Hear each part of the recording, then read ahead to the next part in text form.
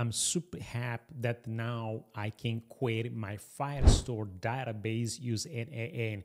This is going to open a lot of potential scenarios how to synchronize data that I can pull from different sources with my Firestore database, which I have been used for so long for mobile web application.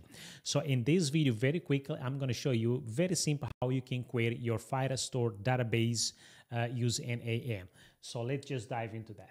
This is my dev project that I have been playing to share you guys how to connect with a Firestore. To create a document in the Firestore, I'm going to just go here and put a Firestore, and then I'm going to just choose get document. And I already connect the account. So here on the get, I'm going to choose query.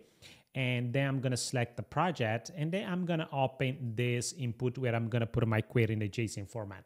One thing that it's very important, it kind of give you by default here in this placeholder what the query look like, but I have a build one, and then I'm going to just walk you through the one that I built.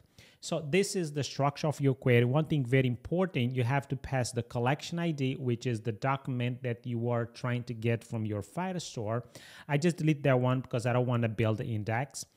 And then the where clause is what you're going to decide which field to filter and what is going to be the value. Field is going to be email and the value is going to be J Alves. Okay. So now if I execute, boom, I got the result. I got a document which is the name is Justiniano Alves and the email is hello J Alves. So my query is retrieve document, and just to prove you, this is my Richie AI production database, and this is one of the document that actually the email is hello@jalves.com.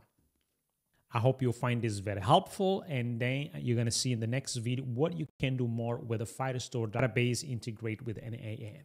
See you.